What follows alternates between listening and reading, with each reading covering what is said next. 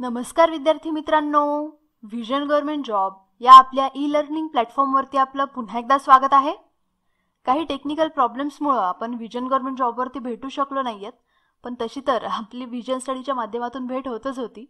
पण आज मी इथं तुमच्यापर्यंत एक गुड न्यूज सोबत भेटतेय. ती गुड न्यूज काय आहे तर ही तुमच्यापैकी बऱ्याच जणांनी आज लोकसत्तामध्ये सुद्धा वाचली असेल किंवा इथं सुद्धा आता तुम्हाला दिसलं असेल की राज्यामध्ये महानोकरभरती महावेगात. आता या न्यूजचा अर्थ काय आहे किंवा ही नोकर भरती कशी होणार आहे याच्या सगळ्या डिटेल्स आज आपण या सेशनमधून बघणार आहोत. आणि लवकरच असं इथं मी म्हणलेलं आहे, त्याचं कारण सुद्धा तुम्हाला इथे हे सेशन पूर्ण संपल्यावर समजून येईल.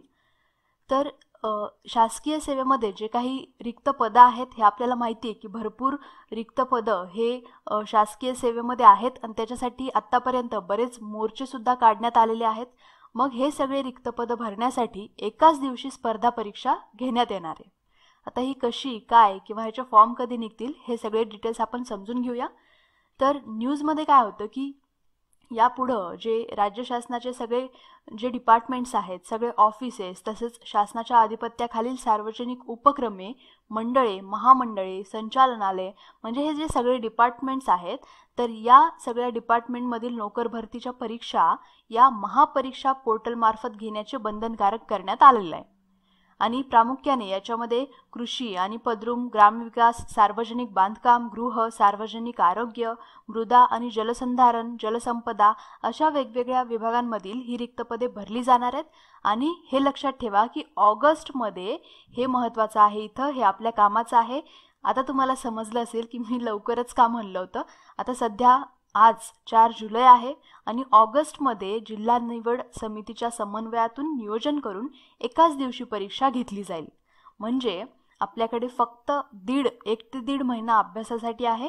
आता ऑगस्टमध्ये सुद्धा एक्झॅक्ट डेट ही अजून आलेली नाही आहे, म्हणून आपण 1.5 महिना किंवा 1 महिना कन्सिडर करू शकतो. म्हणजे आपल्याकडे पूर्ण जुलै महिना हा फक्त अभ्यासासाठी उरलेला आहे. ओके, म्हणजे काय तर प्रत्येक जे वेगवेगळे डिपार्टमेंट जे आहेत तर याच्यामध्ये जे काही रिक्त पदं आहेत ही भरण्यासाठी एकाच दिवशी स्पर्धा परीक्षा घेण्यात येणार आहे. आपल्याला माहिती आहे की बऱ्याच दिवसांपासून भरपूर जागा रिकाम्या होत्या, त्याच्यामुळं अधिकारी आणि कर्मचाऱ्यांवर खूप मोठा ताण पडत होता. त्याच्यामुळं ह्या ज्या सगळ्या जागा आहेत या भराव्यात अशी कर्मचारी आणि अधिकारी संघटनांची मागणी होती. त्याची दखल घेऊनच मागच्या वर्षी मार्च-एप्रिलमध्ये पार पडलेल्या राज्य विधिमंडळाच्या अर्थसंकल्पीय अधिवेशनामध्ये आपले माननीय मुख्यमंत्री देवेंद्र फडणवीस यांनी राज्य शासनाच्या सेवेतील जवळपास एकूण ज्या टोटल 72,000 रिकाम्या जागा आहेत तर हे पद भरण्याची त्यांनी घोषणा केली होती. आणि त्यानुसारच आता पहिल्या टप्प्यामध्ये फर्स्ट स्टेपमध्ये एकूण 36,000 पदे भरण्याचा निर्णय घेण्यात आलेला आहे. ओके, 36,000 म्हणजे हा एक खूप मोठा आकडा आहे. ही प्रत्येक स्टुडंटसाठी, जे कोणी स्पर्धा परीक्षेचा अभ्यास करतात त्यांच्यासाठी ही खरंच खूप गुड न्यूज आहे. आणि आता तसं तर याच्या मागे भरपूर काही कारणं असतात, जसं की निवडणूक हे सुद्धा त्याच्या मागचे कारण असू शकतं. ते काही का असेना, पण आपल्याला जे मिळवायचे ते आपण या चांगल्या ऑपॉर्च्युनिटीतून मिळवून घेऊ शकतो. म्हणजे जे कोणी स्पर्धा परीक्षांचा अभ्यास करताय त्यांच्यासाठी खरंच ही एक खूप सुवर्ण संधी आहे आणि तुम्ही याचा नक्की चांगला फायदा घ्याल अशी एक अपेक्षा आहे. तर याच्यामध्ये जे महाराष्ट्र लोकसेवा आयोग म्हणजे आपलं जे MPSC आहे, या MPSCच्या कक्षेबाहेरील गट ब अराजपत्रित आणि गट क संवर्गातील पदे भरण्यासाठी आधी पूर्वी दुय्यम सेवा निवड मंडळे स्थापन करण्यात आली होती. आणि आता या मंडळाच्या कक्षेतील ही पदं भरण्यासाठी जिल्हा स्तरावर जिल्हाधिकारी यांच्या अध्यक्षतेखाली आणि प्रादेशिक स्तरावर प्रादेशिक विभाग प्रमुख आणि राज्य स्तरावर विभाग प्रमुखांच्या अध्यक्षतेखाली आता निवड समित्या स्थापन करण्यात आलेल्या आहेत. आणि राज्यामध्ये एकूण 36,000 रिक्त जागांपैकी निवड समित्यांमार्फत करण्यात येणाऱ्या गट ब आणि गट क संवर्गातील भरतीबाबत नियोजन करण्याच्या सगळ्या विभागांना सूचना सुद्धा देण्यात आलेल्या आहेत. आणि याच्यानुसार आता हे बघा, हे महत्त्वाचं आहे, यानुसार डिसेंबर 2019 अखेरपर्यंत संभाव्य रिक्त पदांची परिगणना करून म्हणजे यांचं कॅल्क्युलेशन करून त्यानुसार 10 जुलै 2018 पर्यंत निवड समित्यांकडे मागणीपत्र सादर करायचे आहेत. आता 10 जुलैपर्यंत म्हणजे हे वेगवेगळे डिपार्टमेंट्स कळवणार या निवड समितीला की आमच्याकडे ह्या डिपार्टमेंटमध्ये एवढ्या जागा रिकाम्या आहेत. ओके, म्हणजे ही जी खूप पूर्ण प्रोसिजर आहे ही खूप फास्ट होणार आहे, त्याच्यामुळे आपल्याला अभ्यासाला सुद्धा खूप कमी पिरियड राहणार आहे. आता हे 10 जुलै 2018 पर्यंत हे सगळं होणार आहे.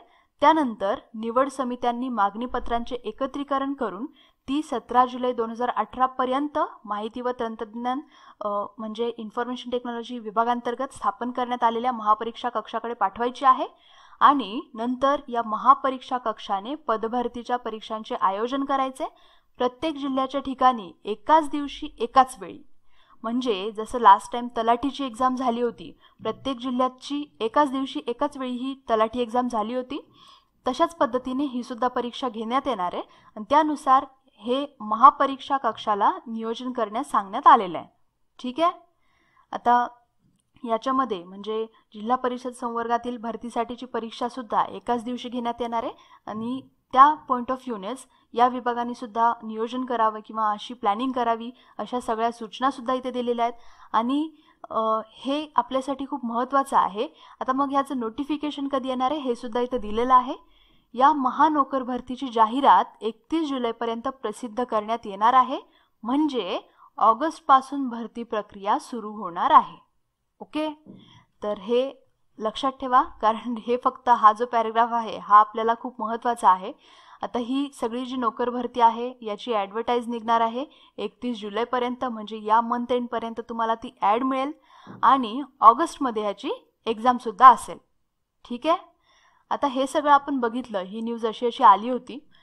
पण आता म्हणजे आजकाल बऱ्याच अफवा निघतात, पण ही काही अफवा नाही आहे. ओके, हा पेपरसुद्धा लोकसत्ता चांगला नामांकित पेपर आहे. पण याच्याशिवाय एक GR सुद्धा आहे, त्या आत्ताच्या न्यूजचं प्रूफ हे सुद्धा आपण थोडक्यात बघूया. जी न्यूज होती ती ह्या GRचंच म्हणजे एक सारांश होता असं म्हणलं तरी चालेल.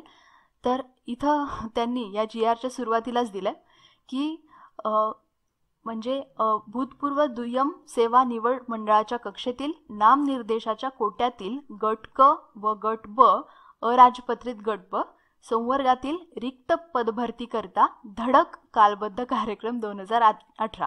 ओके, तर धडक असं म्हणण्याचं कारण तुम्हाला समजलं असेल, कारण हे एकाच दिवशी एवढं पद भरायचं असं म्हणतात, म्हणजे याच्यासाठी एकाच दिवशी एक्झाम घेण्यात येणार आहे. आणि हे महाराष्ट्र शासनाचं GR आहे, हे तुम्ही ते सगळे बघू शकता. आता याच्यामध्ये पुढे काय सांगितलं या प्रस्तावनेमध्ये, म्हणजे हा संदर्भ आहे ते GRमध्ये असतंच. मग ह्याच्यामध्ये ह्या गट ब आणि गट क पदं ही सरळ सेवेने भरताना जे काही फॉलो करण्यासाठीची जी काही प्रोसेस आहे ही सुद्धा ह्याच्यामध्ये दिलेली आहे या संदर्भ क्रमांक 4 मध्ये. हे इथं पूर्ण डिटेलमध्ये दिले.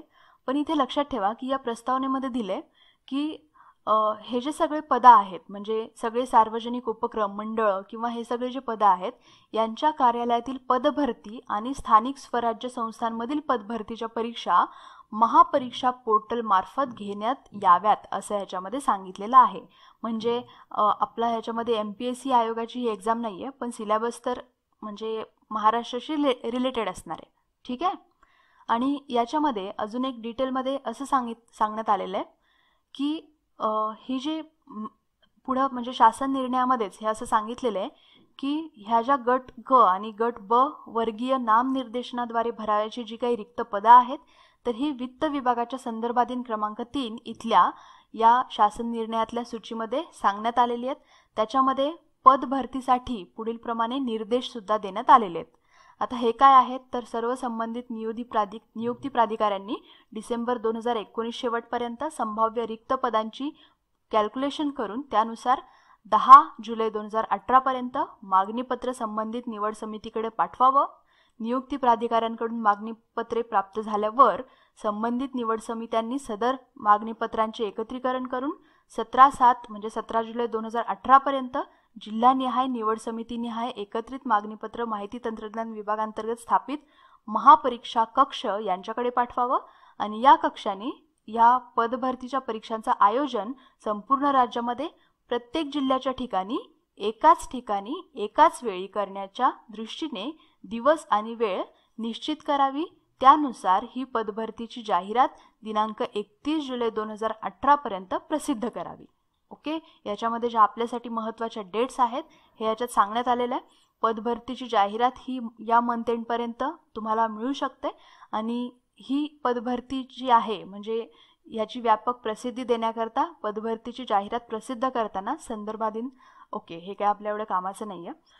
तर तुम्हाला आता इथून समजलं असेल या महत्त्वाच्या डेट्स आहेत. आपल्यासाठी कामाची डेट ही आहे की ऑगस्टमध्ये एक्झाम होणार आहे आणि याची जाहिरात ही या मंथ एंडपर्यंत आपल्यापर्यंत मिळणार आहे.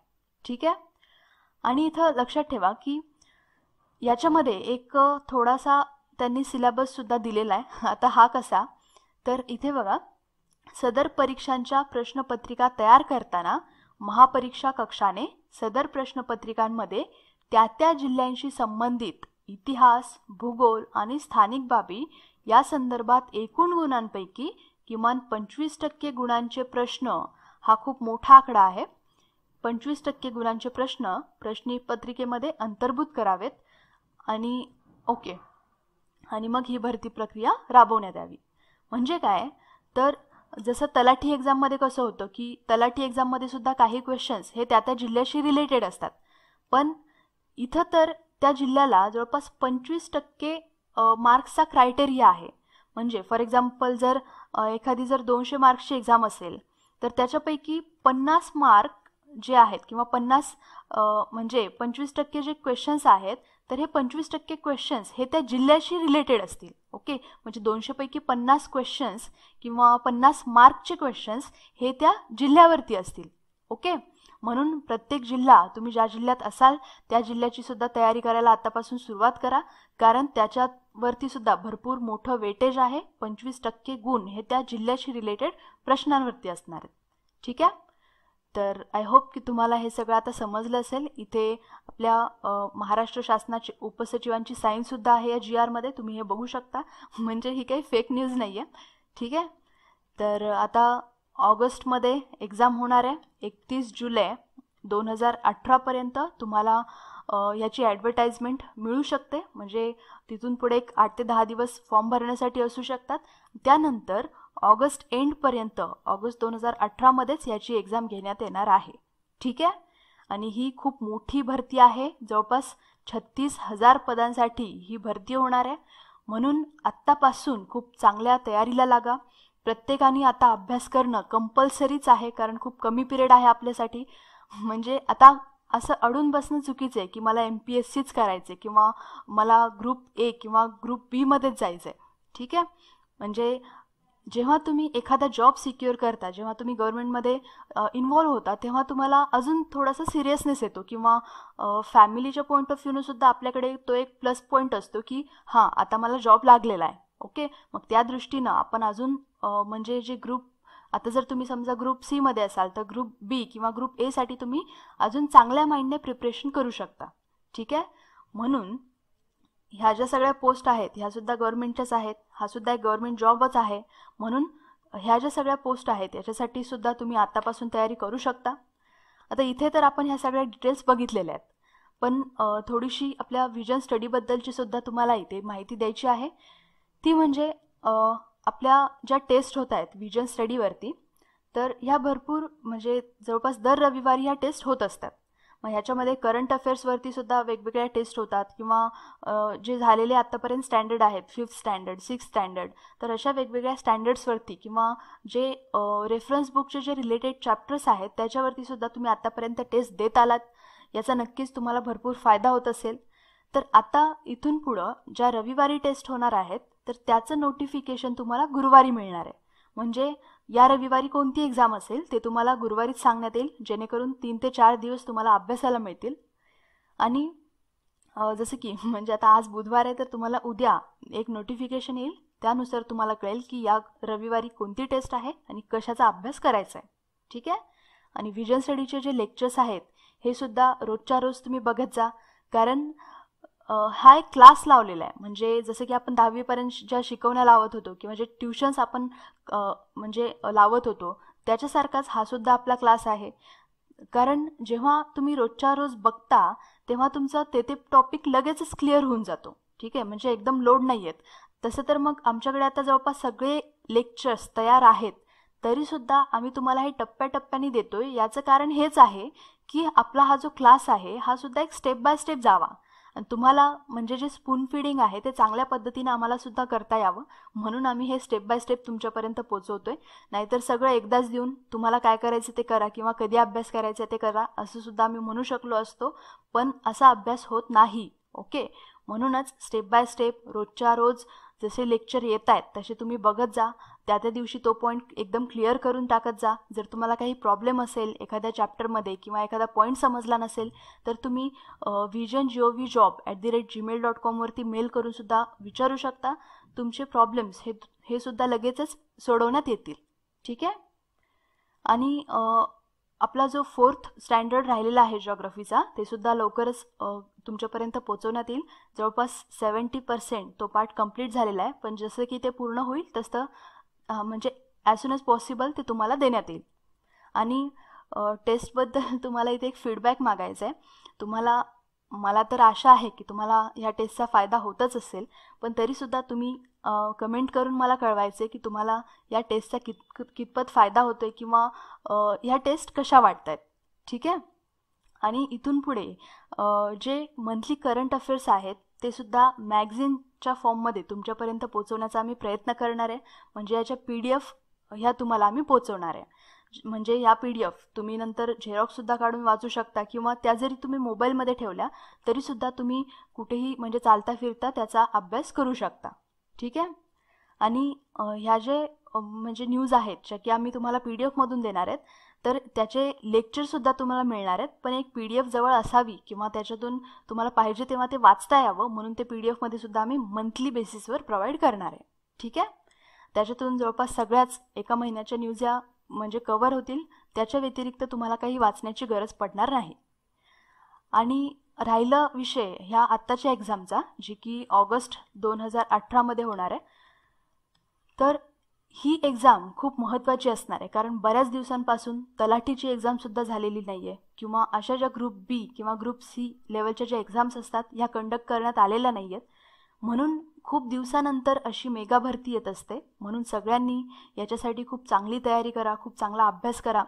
आत्तापासून एक चांगलं व्यवस्थित तुमचं नियोजन करून ठेवा अभ्यासाचं किंवा एक टाइम टेबल बनवा स्वतःचा किंवा तुम्हाला जे सब्जेक्ट इझी जात आहेत जे सब्जेक्ट डिफिकल्ट जात आहेत त्याच्यानुसार ते सगळे तुम्ही कव्हर करा. आता ह्याला जिल्ह्यासाठी सुद्धा 25% मार्क्सचं वेटेज आहे म्हणून जिल्ह्याच्या अभ्यासाला सुद्धा तेवढंच महत्त्व द्या. त्यातही जिल्ह्याच्या अभ्यासामध्ये इथं त्यांनी मेन्शन केलेलं आहे की इतिहास, भूगोल आणि स्थानिक बाबी या संदर्भात हे 25% गुण हे त्या जिल्ह्याला असणार आहेत. ओके. आणि एक रिक्वेस्ट आहे तुम्हाला की ही एक्झाम होईपर्यंत तरी TV अजिबात बघू नका. आणि जर बघायचीच असेल तर राज्यसभा म्हणून एक चॅनल असतं, हे खूप चांगलं चॅनल आहे, गव्हर्नमेंटचंच आहे ते. याच्यामध्ये एकसुद्धा फालतू न्यूज नसते किंवा जे सगळ्या न्यूज असतात त्या गव्हर्नमेंटशी रिलेटेड असतात म्हणजे जे की आपल्या MPSC किंवा स्पर्धा परीक्षांसाठी खूप महत्त्वाच्या असतात. ठीक आहे. आणि त्याशिवाय डिस्कवरी चॅनलसुद्धा तुम्ही टाईमपास म्हणून बघू शकता, पण जे सिरियल्स किंवा जे वेगवेगळे मॅचेस होत आहेत हे अजिबात बघू नका. त्याच्यामधून आपल्याला स्पर्धा परीक्षांसाठी काहीही फायदा होणार नाही आहे. आणि जे वर्किंग स्टुडंट्स आहेत किंवा ज्या हाऊसवाईफ्स आहेत त्यांनीसुद्धा आता minimum 4 to 5 hours per day हे देणं गरजेचंच आहे.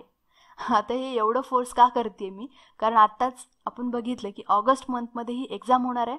ही आपल्यासाठी खूप चांगली अशी एक ऑपॉर्च्युनिटी आहे, ही एक सुवर्णसंधी आहे आणि याचा फायदा आपल्याला घेता आला पाहिजे. नाहीतर मग परत म्हणजे असे बरेच स्टुडंट्स असतात की जागा निघत नाही आहेत, जागा कधी निघणार, कट ऑफ काय येणार, अशा फालतू विषयांवरती ते चर्चा करत बसतात. पण जेव्हा जागा निघतात तेव्हा भरपूर अभ्यास करून एखादी पोस्ट हातात घेणं हे आपलं काम आहे. ओके. आणि आय होप की तुम्ही हे सगळं करू शकाल आणि कराल सुद्धा. तुम्ही हे करू शकताच, फक्त हे तुम्हाला करायचं आहे. मिनिमम 4 ते 5 तास हे या 2 महिन्यामध्ये तुम्हाला द्यायचे आहेत अभ्यासासाठी. त्या 4 ते 5 तासांपैकी जवळपास 1 ते 1.5 तास किंवा 1.5 ते 2 तास हे लेक्चर्स बघण्यासाठी द्यायचं आहे आणि बाकीचा वेळ हा सेल्फ प्रिपरेशनसाठी द्यायचा आहे, ज्यामध्ये तुम्ही जे वेगवेगळे बुक्स आहेत ते वाचू शकता किंवा म्हणजे जिल्ह्याचा अभ्यास किंवा CSAT असं हे जे प्लॅनिंग आहे हे तुमचं तुम्ही करायचं आहे. ओके. प्रत्येकाचे काही पॉझिटिव्ह काही निगेटिव्ह पॉईंट्स असतात, म्हणजे काही सब्जेक्ट इझी जातात, काही सब्जेक्ट डिफिकल्ट जातात. त्याच्यानुसार हा तुमचा टाइमटेबल हा तुम्ही स्वतः बनवायचा आहे आणि तो फॉलोसुद्धा करायचा आहे. ठीक आहे. तर हे जे लेक्चर आहे म्हणजे हे जे सेशन आहे हे सगळ्यांपर्यंत पोचवा, कारण खूप दिवसानंतर ही अशी एक मेगा भरती आलेली आहे आणि याचा फायदा हा तुमच्या सगळ्याच मित्रमैत्रिणींना सुद्धा व्हावा. एवढ्या सगळ्या पोस्ट आहेत की तुम्ही जरी दुसऱ्यांना सांगितलं तरीसुद्धा तुमचीसुद्धा पोस्ट निघून जाईल, कारण जास्त जागांसाठीची ही भरती आहे. म्हणून हे लेक्चर सर्वांपर्यंत पोचवा. आय होप की तुम्हाला याचा नक्की फायदा होईल.